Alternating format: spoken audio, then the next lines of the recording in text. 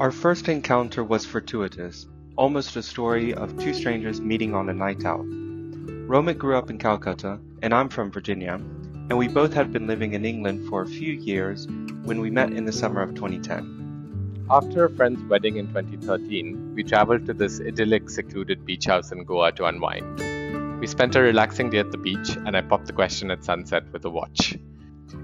We celebrated that night with dinner. It had to be somewhat discreet as Section 377 had been reinstated recently. We made up for it by celebrating our engagement with family and friends in Kolkata. Back in London, it began to sink in we were getting married. We were both secretly excited about all the planning. Firstly, choosing where.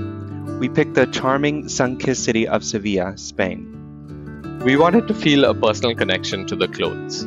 The wedding was black tie, and we picked classic tailoring from our chosen home, London. Walter chose a Savile Row tailor, and I went with the classic yet contemporary aesthetic of Tom Sweeney.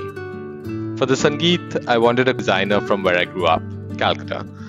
Who better than Sabyasachi? I chose a classic black sherwani matched with my own jamewar shawl, and Walter picked an embroidered sherwani in black and cream. Given the diversity in queer relationships, it is hard to think of universally relevant advice.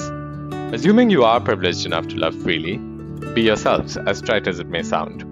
If you think monogamy and marriage are social constructs and not something to aspire to, that's fine. If you want to get married and have children, that's fine too. There isn't one right way to be a queer couple. You do you.